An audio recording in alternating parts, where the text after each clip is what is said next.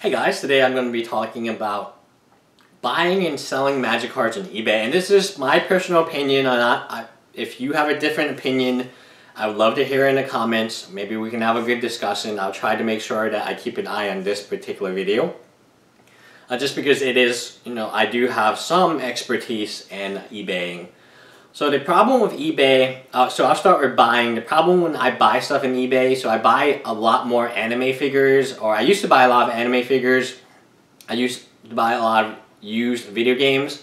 The best prices, if you are only concerned about prices, you are going to get ripped off, mainly because there's a lot of fake. In anime merchandise, pretty much I would say 75% of the merchandise or the anime figures are probably fake, and it's not like noticeably fake. They're all from fakes from China and stuff like that. So Transformer toys, I used to buy a lot of those. They're pretty much fake on eBay.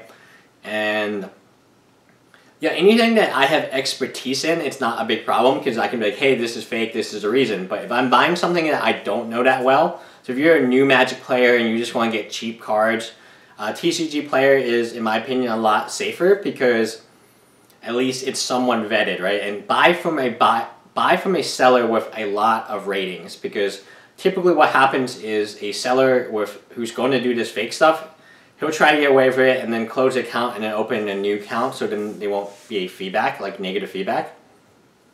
But that's what I have to say. Magic, I don't really buy cards from Magic on eBay, mainly because the prices I have are so good, but compared to, and again, you can leave a comment and tell me, hey, this is different. But if you buy video games on, there's something called reproduction cards, and they can get pretty realistic to, the actual thing. And there's a lot of proxies on eBay as well, but there's also cards that are proxies, but they don't mention they are, and it gets bidded up and all of that type of stuff. So buying on eBay, in my opinion, I don't do it. I don't have to do it. My friend owns a video game store. He owns an anime merchandise store. He owns a Magic the Gathering store. Like, why would I buy from anywhere else? Not only to support him, but because the prices are, if I can give him a listing for a real toy that we know is real and that's not scamming, because the scamming toys are so much below what you would regularly pay. So I know people can say, oh, I get a great deal on eBay. Just like Craigslist, there was a time where that was true, that you could go on Craigslist and you can find the best Magic collection ever for like 25 bucks, and then it could be Moxes and all that type of stuff. At least that's what they say, right? Same with eBay. There was a time where you could buy stuff on eBay and that would be fantastic. But I think that time has passed. And the time has passed on Craigslist. Craigslist is a bunch of scammers and stuff like that.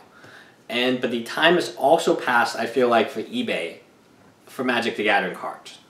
And that's because every time, I guess the hobby I can most relate to this is I collect a lot of football autographs, patches. And if you know what I'm talking, so I'll give you an example.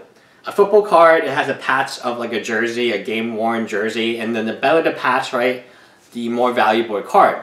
So what people would do is they would cut patches from, so these patches can go for $1,000. If it's like an NBA logo man, that patch can go for, depending on if it's a Michael Jordan patch, probably 5 figures easy.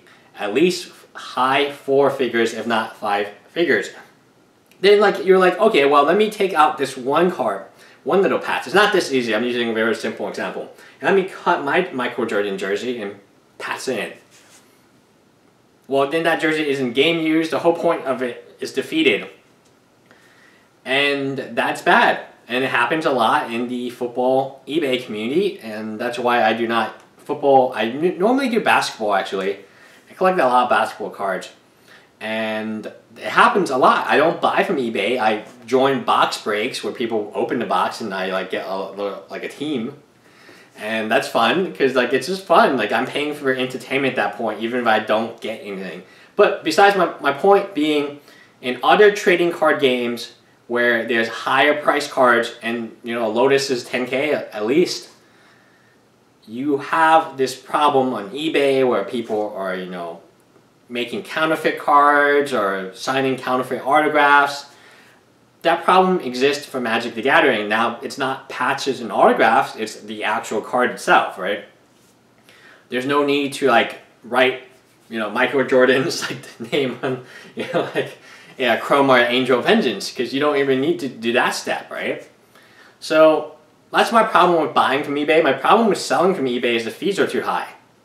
And the fees keep ticking up and up and up, and as, you know, as time goes on, they've never gone down before, so I imagine that they will just keep going up before. As a seller, no, absolutely not. Once you get your eBay fees and your PayPal fees and all that stuff, you could take it to Strike Zone online in person, and they would give you just about the same, in my opinion.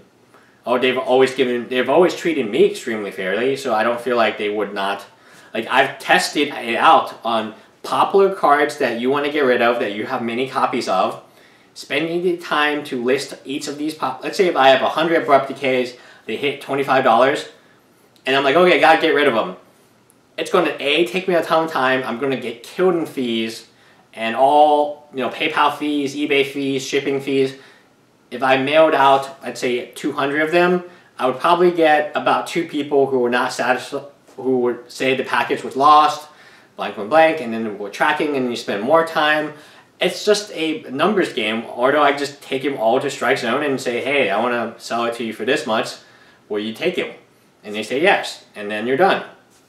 So yeah, it really is, you're fighting for a few nickels and dimes on eBay, and those nickels and dimes aren't even like, you would have to be moving in such a quantity that those nickels and dimes wouldn't, you can do stuff in bulk, you can buy packages in bulk, bubbler in bulk, you can ship in bulk, you can print out your shipping, you can have them pick up so you don't have to go to post office, etc. You would have to be pretty much a store to have the pricing that you need to have. So if I open like a fat pack and I mail it out, that's like $5 with tracking. Most places in the US.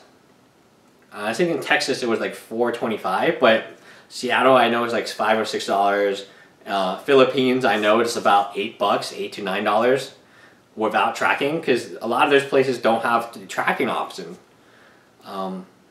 Yeah, some places don't have tracking option even if you want to get it, or sometimes the tracking option is just so. I remember I was trying to get tracking in Russia because I was trying to get like I was trying to sell dual lands to Russia, and I couldn't find a cheap enough tracking option for one dual land. Now if you're shipping 10 of them, yeah, you track it for $10, but you're shipping just one $50 scrub land in unlimited, and at the time you're not going to be like, okay, well, cool, because it's like they expect you to cover, as a buyer, as a seller, a lot of buyers who, they expect you to cover shipping.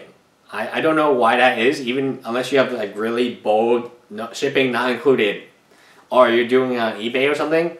When you do it online, they expect your price to include shipping. I think that's a primarily function of, I sell like $35, $50, at least $100 worth of cards, and on TCG Player that's always shipped for free.